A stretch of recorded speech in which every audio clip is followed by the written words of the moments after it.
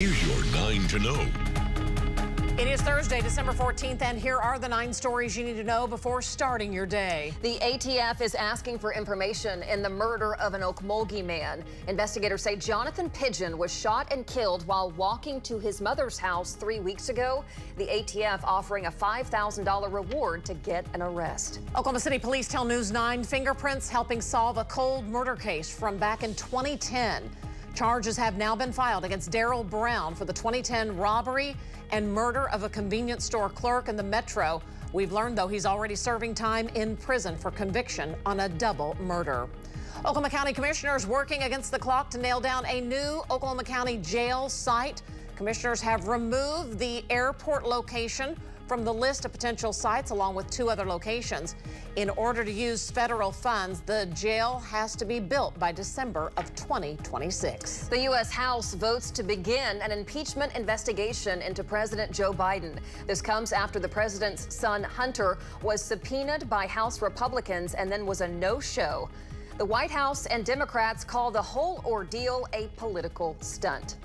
Governor Kevin Stitt signs an executive order requiring colleges to review their diversity, equity, and inclusion programs. Governor Stitt says colleges will need to eliminate non-critical personnel.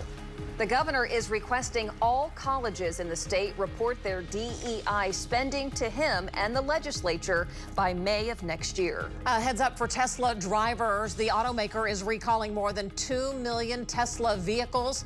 There's a defect in an autopilot system. The system is set to ensure that riders are paying attention to the road even if they are not driving.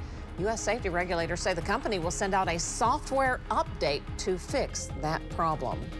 The director of Riversport's announcing Riversport OKC will hold trials for the 2024 Paris Olympic Games for the whitewater slalom trials. Olympic trials here.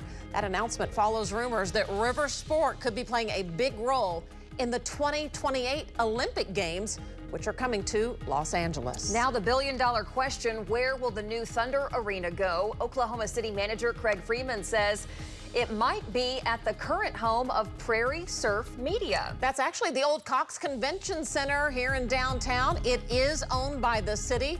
Details on who will be designing the new arena are expected to come within the next few months. A new arena must be open and ready to go by the 2029 Thunder season. 6:47, let's